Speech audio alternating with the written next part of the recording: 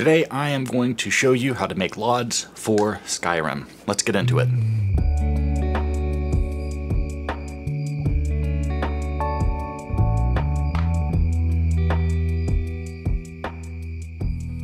So you want to generate LODs? Well, I'm here to show you exactly how to do it. Hi everybody, this is Skyking, and today I'm going to show you a quick basic guide on how to generate LODs.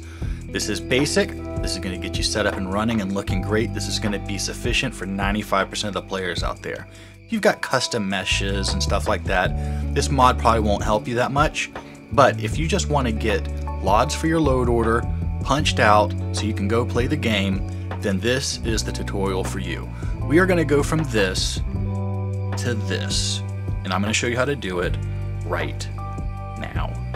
Okay, first things first, we're going to download 4 files. First one is Dyndolod resources. You can download with your mod manager or you can manually download, it doesn't matter. We're going to install this just like a regular mod. Next, Dyndolod 3 alpha, do a manual download. Next, ACMOS road generator, manual download. Lastly, jump over to GitHub and download this file, which is the LODGen 7z. It might not be this version when you watch this video, but it will be a .7 zip file just called LODGen, and that's all you have to do. Okay, I manually downloaded Dyndolod resources, so I'm going to manually install it by simply clicking this little box with the CD icon. I'm going to click Dyndolod resources, let that install. Next, I click all of these top options, and that's it, install. Place this mod at the top of your load order. Make sure you let all of your mods override it. Now we have our 3 other mods, XLODGen, Dyndolod, and ACMOS road generator. I have created a folder in my games drive called Skyrim programs.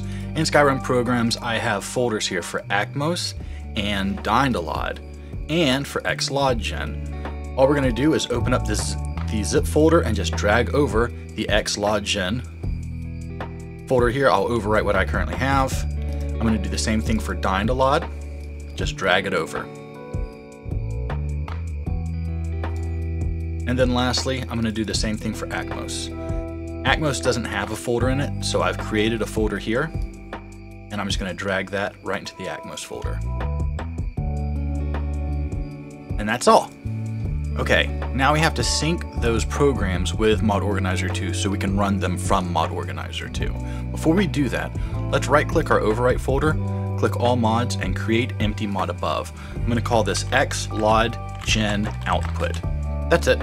Call it whatever you want, but that's what I call it. Click OK, and I'm going to click the checkbox to turn it on. All this is just an empty mod. Up here, we're going to click our gear icon, and this is our executables that we can launch from MO2, and we're going to add those programs. So we're going to install from file. I'm going to go to my Skyrim programs that I have created, like I told you in my games drive, and I'm going to start with XLODGen, and I'm just going to choose SSE LODGen 64. And we're going to click the box create files in mod instead of overwrite, and we're going to choose this XLODGen output that we just created. Apply. Next, I'm going to hit add from file. I'm going to go to my Dyndolod folder and choose TexGen 64. Do it again, and now click the Dyndolod 64.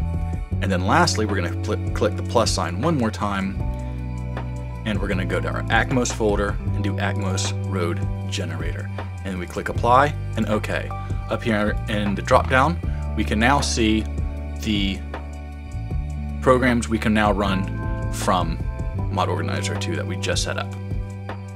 So now let's go ahead and start generating our LODs. I'm going to go to SSE LODGen Gen X64, and we're going to click run.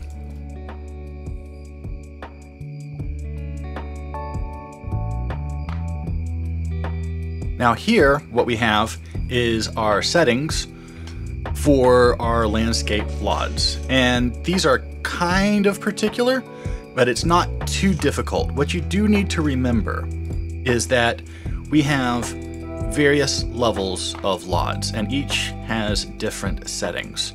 So I'm going to take you through these real quick here. I do not turn on objects or trees or occlusion. I keep those turned off. We're only looking at the terrain.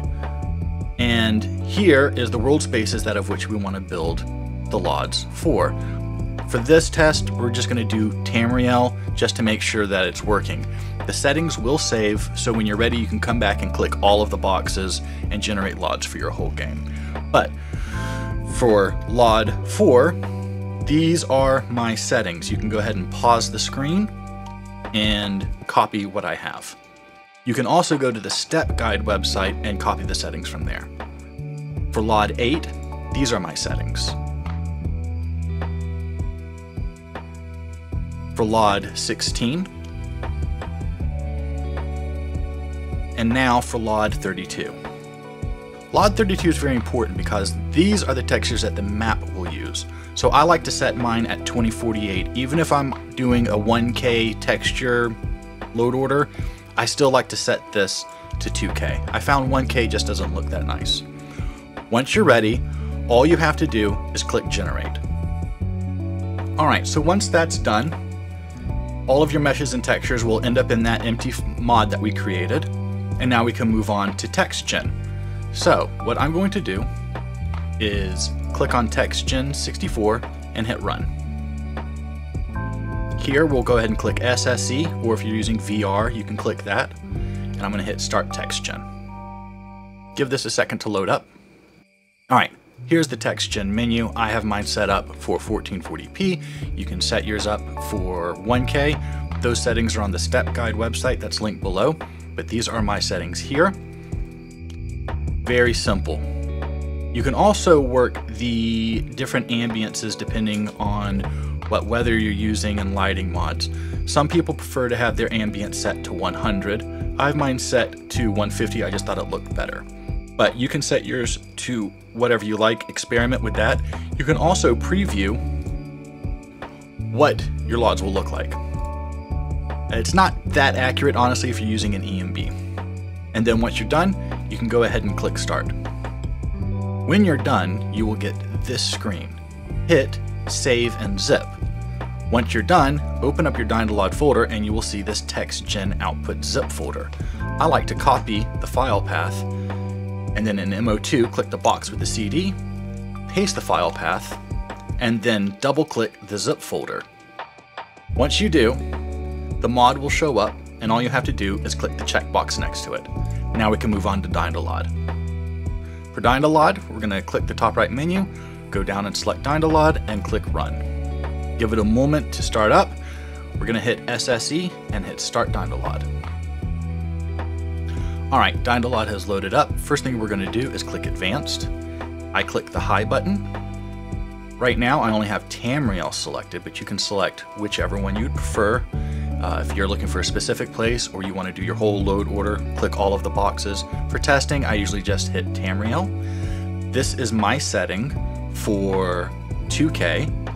You might want to do 1K. You might want to do 256. All right, so object LODs, 2048. For tree LODs, I select Ultra. The rest of all of these are checked. All of those at the top are checked. Occlusion data set to 3, plugin. Quality is 8, height of 500. Child parent I have set to low. Down here at the very bottom, under tree, I have it set to level 0, billboard 1 for level 8 and 16, and then none for level 32. Flags is VWD tree and far LOD. This is my setting for just the empties. Once you're done, all you have to do is click OK. Once you're done, click this button that says save and zip, and then go back to your Dyndolod folder. You will see a new folder here called Dyndolod output with a zip folder. Again, we will copy our file path by hitting Control-C, going back into MO2, clicking the box with the CD, paste the file path, and now double click the zip folder. When you do, you will see it pop up here in MO2. Simply press the check box next to it, and you are all done. Now let's go ahead and generate some roads. We're going to drop down menu and go to ACMOS road generator. First, let's go ahead and go to XLODGen output, or whatever the name of your first output, the empty mod was called, and we are going to open and explore. And I am going to click the file path, Control-C to copy it. I'll close that and I'll now run ACMOS road generator. In here, you want the path to the LOD. That's exactly what we just copied. Open, click up here, paste, select folder. It fills both of them. Select if you want roads or paths. It doesn't matter. We're going to run both of them. So go ahead and generate paths. You want to hit yes. We are going to overwrite our LOD textures that we created. What it's going to do is it's going to take our LOD textures and it's going to imprint the path textures on them. So we'll just go ahead and hit yes. Once it's done, it'll ask if you want to zip the output, much like Dyndolod. We're going to say no, because what we've done is we've simply resaved them here in our XLODGen output folder. So we don't need another output of this. So we're going to hit no. All done? Okay. Now we're going to go up and change this to roads and generate again. And this is going to put a new layer on top of what we just created with our paths. So we're going to have paths and roads. So go ahead and hit generate. Here we're going to hit yes. Once that is done, again, it'll ask you if you want to zip the output. Click no. And then all done. And then exit out. Your LODs are now done. Congratulations.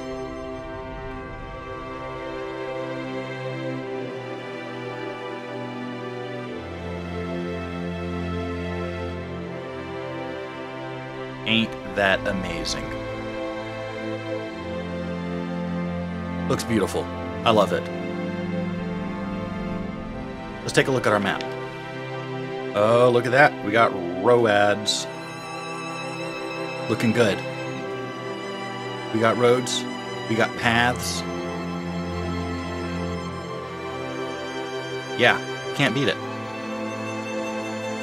So that's going to be it for us. I hope you enjoyed this tutorial. I hope it'll work out for you. Let me know what you think in the comments. This is Skyking. I'll talk to you later. Bye, y'all.